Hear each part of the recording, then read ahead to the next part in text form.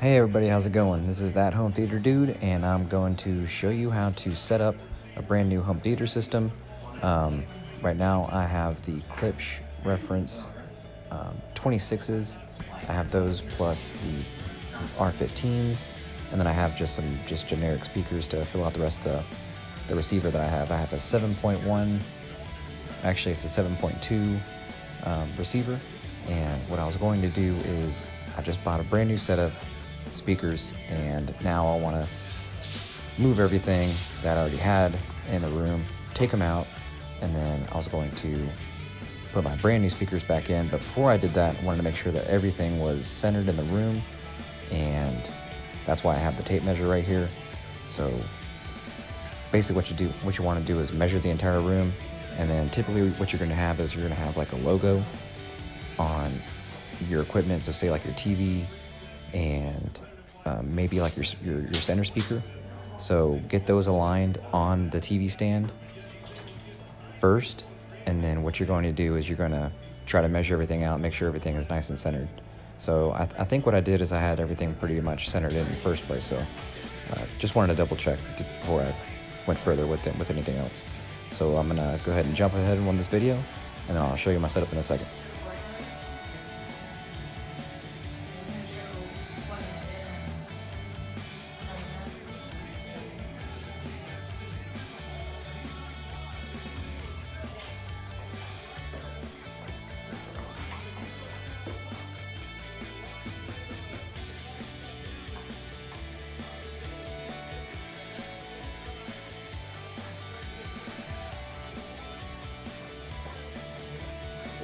Alright, how's it going? Now I'm going to show you my new setup. This is my old setup. I was just trying to get everything in the middle of the room. TV looks like it's pretty much already centered, but I just wanted to make sure that it was perfect before I started putting all this stuff together. So here's the new setup. This is the reference premieres. This is the reference premieres. So we have the 450. We have the RP280s. I got 4 of the RP160s and then 4 of the Atmos modules. My amp isn't capable of running all of these at the same time, so I think I'm gonna go ahead and sell 2 of the modules. Yeah, so once you're set up,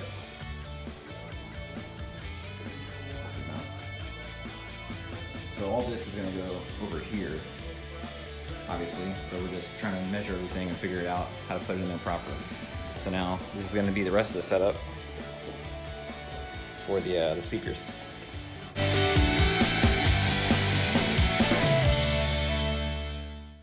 Alright, so it comes to that point in the video where I would recommend, when you're carrying these big heavy speakers, it's really good to have someone to help you out. Not only to go ahead and help them carry things, help them put them in position, but also to help you connect them and things like that. They're pretty heavy, and you might lose your balance like I just did.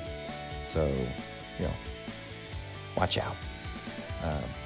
Besides that, with these center speakers, if you're going to have them placed like I did right below your TV like that, you're going to want to prop them up somehow to angle the speakers so that they're not really firing at your knees. Because when you're in your listening position, the same level of that is going to be lower than your ears. So what you're going to want to do is maybe grab some rubber door stops, put them under those center channels like that, or if you can, put them right under your TV. This one isn't an option because it's very tall, and I tried it before, and my TV was way too high up on the ceiling. It just didn't really seem natural from the listening position that we had, or actually the viewing position. So yeah, besides that, go ahead and clean up your area because it's a good time to do it. Whenever you get these big heavy speakers in the way, you're not going to want to do it again.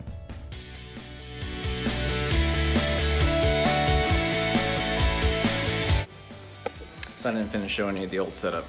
So what I have over here is I have a R15. I have that sitting on my Amazon Prime box because I ran out of stands, so I just left it here for the meantime. And that's where the R26 used to be. There's another R26. We have the PB12 SVS. This thing's huge. And then we have another one of the R12s on top of this is my DVD stand, I guess. These next ones I don't have to worry about it because they already come with the stands. So it should be a better set than this. These are actually going up for sale. All the rest of the original stuff I had. So we're gonna go ahead and measure the floor mats, because right now we're trying to get the flooring done. So we want to step up the bottom of these units. So we're gonna be using a little bit of kind of put this in your kitchen, like kind of like next to your, I guess, under your forks and spoons. It's like non-slip. It just gives a little insulation for the protection for the bottom of the speakers.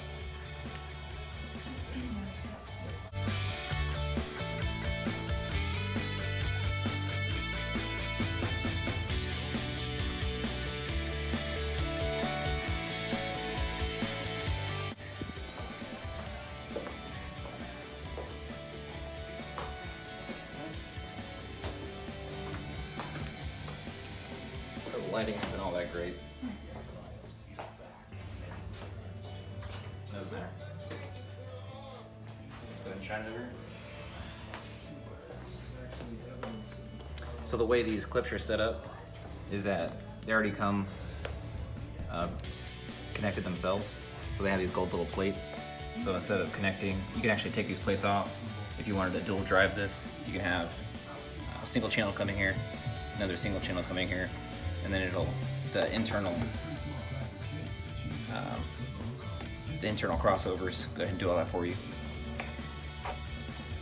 So this way it doesn't matter how you set them up. I see a lot of people do them like this.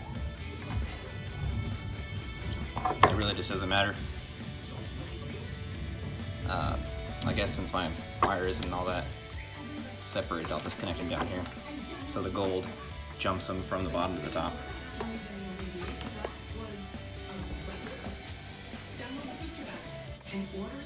So ideally what you want is whenever you have these placed, you want to measure your center to your listening position, and then you want to have this kind of camber or kind of caster towards you or angle towards you at the same distance that this is going to be from your listening position.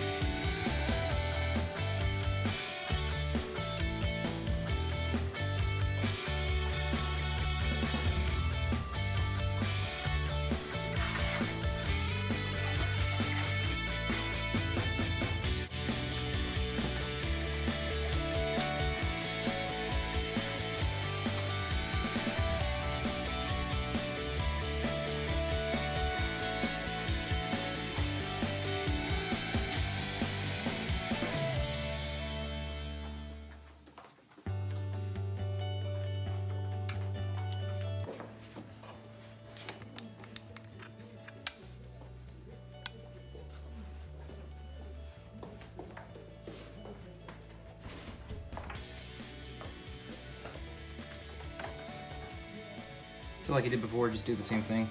Red to red, black to black. Doesn't really matter how you do it. Also, if you don't have banana plugs, you can just unscrew these. You can just stick your wire directly in there and screw it back down. You can do that method or banana plugs, whichever way you'd like.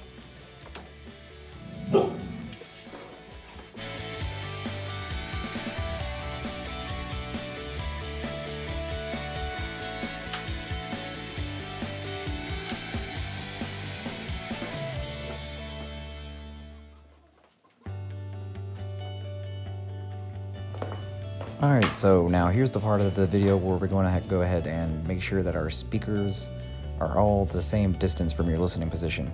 So what you're going to do is first you're going to mount up or measure up the center speaker, and then what you're going to want to do is immediately measure the left and right speakers.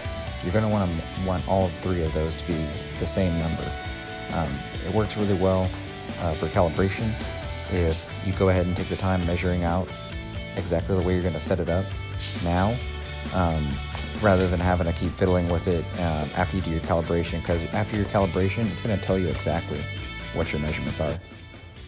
Alright, so that was pretty easy. So now all you gotta do is you gotta put, these come with Atmos modules. So you can either stick these on the ceiling, have them firing down at you, or you can put them on top of any of the reference premieres. They usually fit the same size as the base of this one. They also have a different version, which is the R14, which is completely different. Well, I'm not gonna say completely different. Basically the same design as this one. This one's a little more finished. It's not the true reference line. It's actually the reference premiere, so you get a better finish with it. You get the 9090 Tractrix horn right here, and then you have about the same size, the 4-inch drivers right here. About the same mounting as the back, and then you just stick these on top.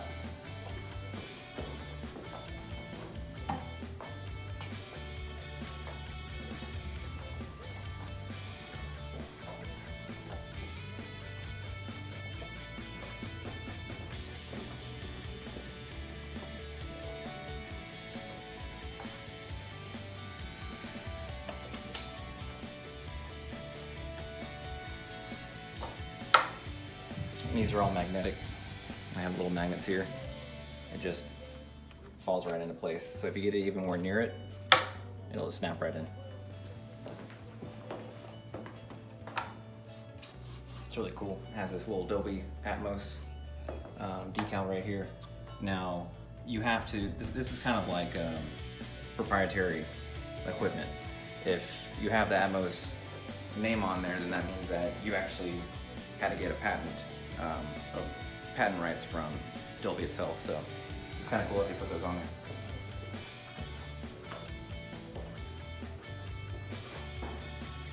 So now what you want to do is you want to have your couch directly in the middle of your ring. So your listening area is going to be the same on each side of both these speakers. So now I'm going to go ahead and keep these on.